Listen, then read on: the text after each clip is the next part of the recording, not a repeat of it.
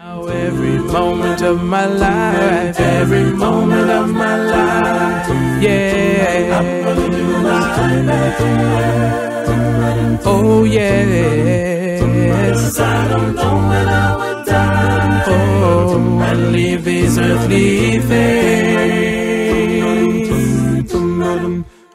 So I will listen to your word, display my faithfulness so true.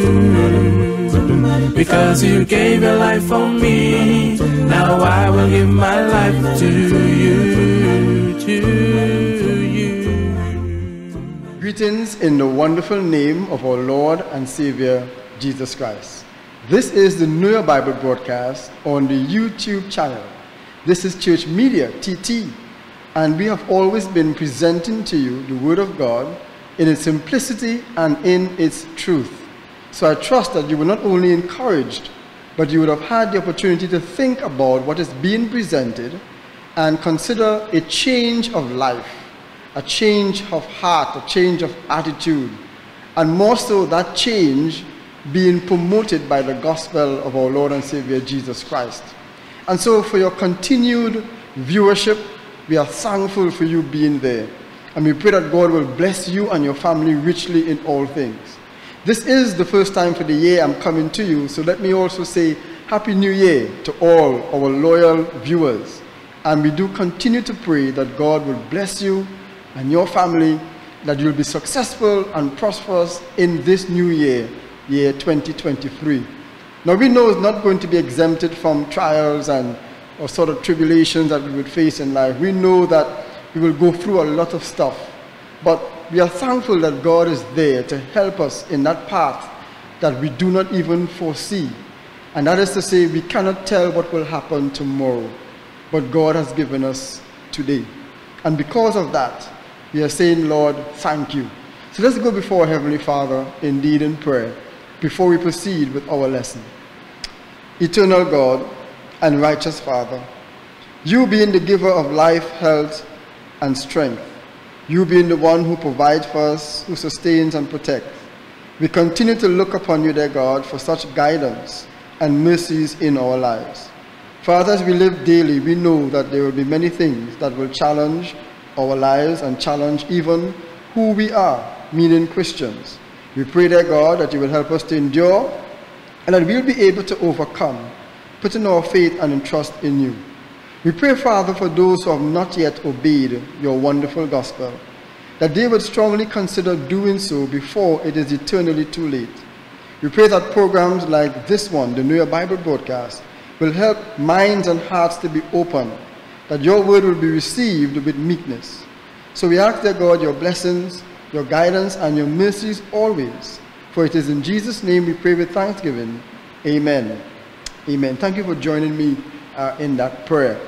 Now, again, we have just covered a series of lessons that was taught by Brother Mahis, looking at the I ams. You know, there's a lot of things about Jesus that we can learn in Scripture, and we have learned even from these lessons presented by Brother Mahis.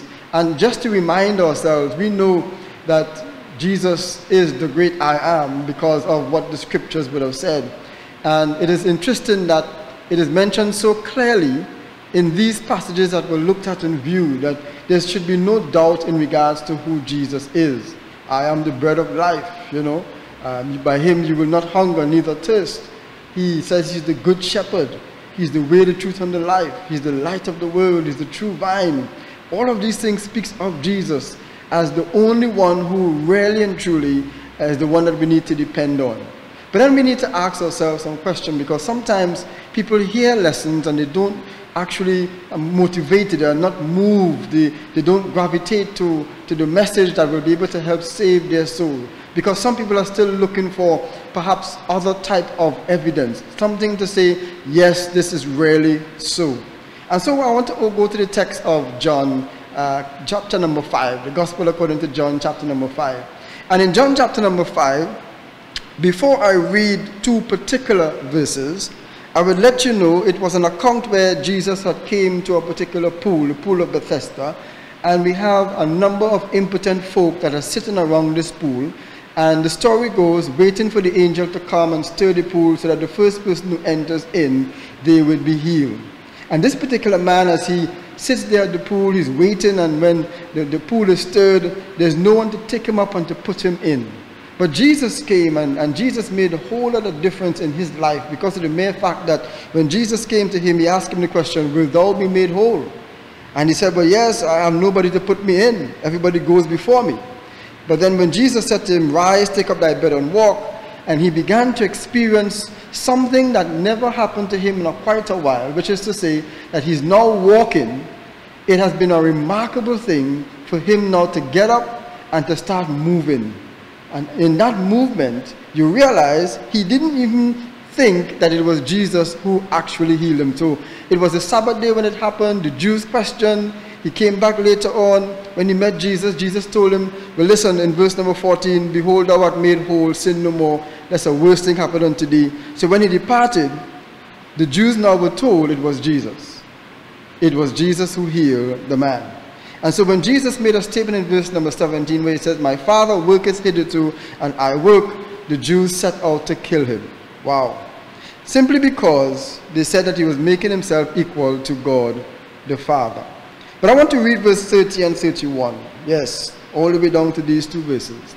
It says this, I can of mine own self do nothing. As I hear, I judge. And my judgment is just, because I seek not mine own will, but the will of the Father which had sent me.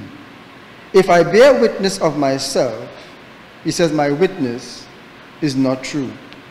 Now sometimes you realize in the scriptures, upon reading, we don't pay attention to what is being said.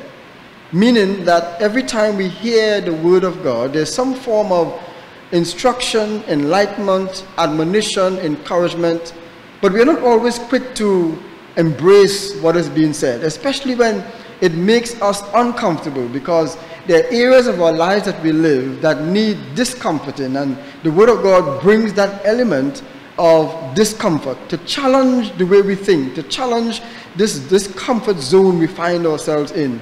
And so sometimes the Word of God is paid no attention to, even though it is read, even though it is heard. And some people prefer to see sermons rather than to hear them. In other words, even by those who are presenting lessons, they want to see examples of what is being presented. But people must also realize that all of us are in the same quest, in the same journey together. That when you read something from the Word of God, it must motivate you to do something. Isaiah is the one who said in chapter 55 that when God's word goes out, it must not return unto him void. It must be able to do something wherever it goes. It must be able to not only resonate in the hearts of men and women, but God stir them up, make a change, because it has the power to transform lives. Hebrews chapter 4, verse number 12. The word of God is quick and powerful and sharper than any two-edged sword, which means that it has the ability to cut and to go deep within the heart of man, deep within the soul, because it's a discerner of the thoughts and intents of the heart. So we need to actually allow the Word of God to go deep within us, to bring out the changes that are necessary. But some of us rebel because we don't want to be disturbed or to be discomforted, especially when you're accustomed to doing certain things in life that does not necessarily please God.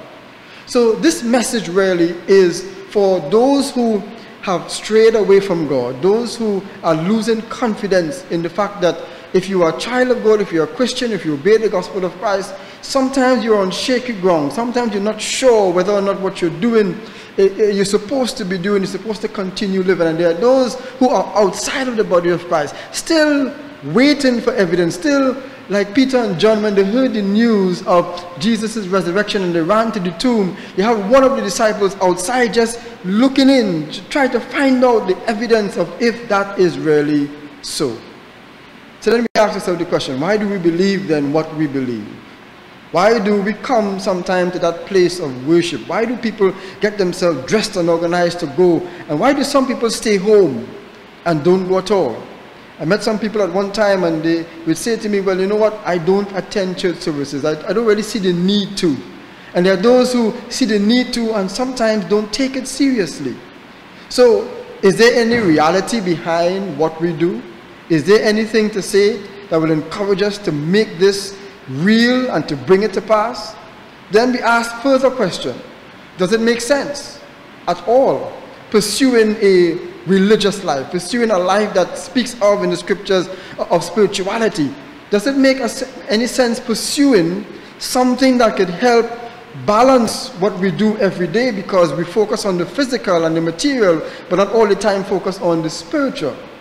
Didn't Paul already say that the things that are in this world are temporal because it is just for a time, but the things that are unseen, it's eternal. So it's difficult sometimes to focus on things that are eternal when we are so overwhelmed by the physical and the material things. Then what about this word? I'm certainly asking a lot of questions. Does this word has any authenticity? Is this word really the word that we need to consider today and to move forward into a better life? Well, while we may ask all of those questions, I want to be able to present some historical evidences, to present some facts, to present some historical writings and testimonials, because you know what? The Word of God by itself is sufficient to transform lives, and people still look for evidence. So what we're going to do, we're going to look at documented evidences coming from historians in the past who are believers and non-believers. We're going to look at biblical, historical writings that came from God through the apostles, his apostles and prophets, past and early first century. We're also going to consider these testimonials recorded in the Gospels, especially in the book of John, or John's Gospel concerning Jesus Christ. Hence the reason why, you know, when Brother Mahesh was talking about the I am in the Gospel according to John, it's filled with evidence. It fills with testimonies. It fills with facts that there should be no doubt in our minds in regards to who Jesus is. So if ever we come across these challenging thoughts, we must know who he is. The Gospel according to John and the testimonials recorded by him can help us to know and be convicted that this is real. All right? That this is real. In John, the Gospel, chapter number 5, if you look carefully with me in verse number 19, the Bible says, "Then verily, verily, I say unto you, the Son can do nothing of himself, but what he seeth the Father do. For what things soever he doeth, these also doeth the Son likewise. For the Father loveth the Son, and showeth him all things that himself doeth, and he will show him greater works than these, that you may marvel." It's interesting to know that the relationship between the Father and the Son is quite evident in Scripture. Some people try to separate the two. Some people try to say, yes, we understand that the Father is God and he's almighty, but the Son, he's just somebody created by God. And people try to separate the Son from the Father. But we must understand in Scripture that they are both divine, they are both sacred, they both have the same power, and everything that goes with the existence of God is the same with the existence of Christ, because Christ is also God. And who tells us that? Who confirms that? The Gospel according to John, chapter 1, verse 1 and verse number 2. So while these testimonials and convictions are there written for us to consider, then the Bible tells us in John 5:30 and verse 31, Jesus made it quite clear that if I bear witness of myself, my witness is not true. So what does he mean by to bear witness of himself? To bear witness means to testify or to give a testimony before a judge. It means to testify to the truth of what one has seen, what one has heard, what one has known. It means also to bear witness concerning a person or thing. So I journeyed to the Gospel according to John chapter 1, verse number 6 to verse number 9, and it says this: "There was a man sent from God whose name was John. The same came for a witness, to bear witness of the light." He became that testimony to give a record of the light, that all men through him might believe. He was not that light, but was sent to bear witness of that light. That was the true light which lighteth every man that cometh into the world. So you see what John began to say after making mention that Jesus is God in verse number 1 and verse number 2, after mention that he created all things in verse number 3, and he talks about the light. He was sent by God. A man sent from God whose name was John, and the purpose he was sent is to bear witness or to give that testimony concerning the light. Now we understood who is the light already. John chapter 8 and verse number 12. Jesus said, I am the light of the world. So if John came to give a testimony like that, any other individual who claims to be, in a sense, religious or claims to be an icon representing God, that religious icon representing God, has there been anyone coming before to give a testimony that this person comes from God? Has anyone came before to give a testimony of those who claim any kind of divinity, for those who claim that they are from God? Has anyone given a testimony the way John did to prove that yes, they are from God? Well, in verse number 15 of John chapter 1, the scripture says, John bare witness of him and cried, saying, this was he of whom I spake. He that cometh after me is preferred before me, for he was before me. So John already knew that the purpose for him coming was just to give a record or give a testimony of someone to come after him. That's why he says he must decrease, but he, meaning Christ, must increase. So John could never take the position of being the savior of the world, the position of being the light of the world, the position of being the prophet of the day. Yes, he was a prophet, but he was not the prophet, because he knew someone else was going to come. So I ask of you the question, all of those who are religious, thinking-minded individuals, if we are holding on to anyone that we say they are God's prophet, or anyone that claims to be in that form or measure of superiority, has anyone came before, spoken of in prophecy, to bear witness or to give a testimony that he is the person to come? Has anyone ever done that? Now, to keep it in mind that John's testimony is one in which the people would have been accustomed hearing since the existence of John. Why do I say that? When John came preaching, he was preaching, confessing your sins so that you could prepare yourself for the Christ to come. So John's message was never about promoting himself. It was always about promoting Christ. And that's the second thing I want to say to you at this time. Because of the mere fact that Jesus Christ is the Son of God and the one with whom we need to look forward to for all things, the men who came before him were pointing people in the direction of Christ.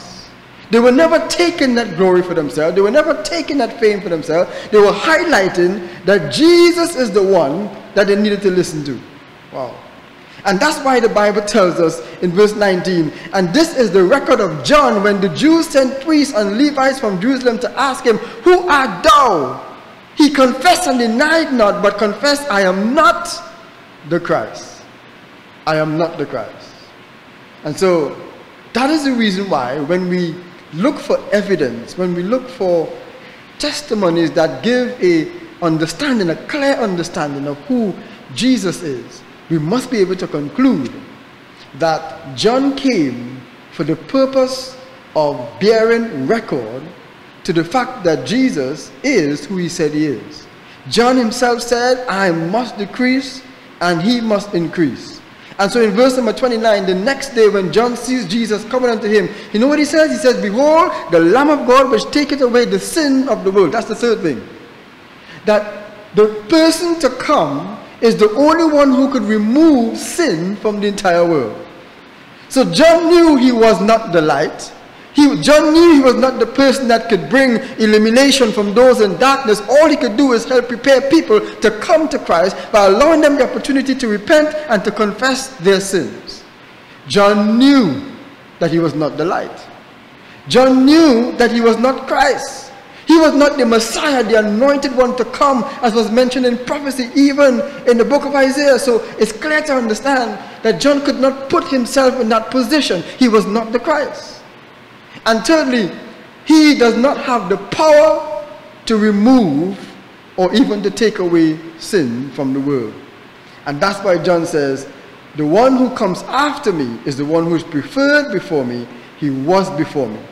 So John in verse 32 says, and John bare record saying, I saw the Spirit descending from heaven like a dove, and it bode upon him. So John is giving us all of these records, testimonies, that yes, Jesus is the light, the one who has the power to eliminate darkness and bring us into that realm of truth. Jesus is the Christ, the anointed one, the Messiah. Jesus is indeed by far the only one who can take away our sins. So if we were to look at that simple testimony that John gave and put that next to any man or any woman who tend to put themselves in a position of Christ, then you must ask the question, are they that light? Are they the Christ? Are they the ones whom Jesus said will take away our sins? No. We can only go with the record stated in Scripture of what John says. And John says, Jesus is the light, the Christ, the anointed one, and the one who has the power to take away our sins. If after hearing this message you could conclude in your heart that there's no other person that can give salvation than Christ Jesus, then we encourage you to obey the gospel. Don't hold on to people who don't have that record clearly stated before them, but hold on to Jesus. And I trust that as you hear the gospel, you will believe it, repent of your sins, confess that Jesus Christ is the Son of God, and be baptized to have your sins washed away so you can walk in newness of life. May God bless you. I believe, I believe, I believe, I believe what the Bible tells me. I believe, I believe, I believe, I believe, I believe that He died on Calvary. I believe, I believe, I believe, I believe, I believe that He came to set me free indeed. So I might live with Him in glory. I believe, I believe, I believe, I believe, I believe what the Bible tells me. I believe, I believe, I believe, I believe, I believe that He died on Calvary. I believe, I believe, I believe, I believe, I believe that He came to set me free indeed. So I might live with Him.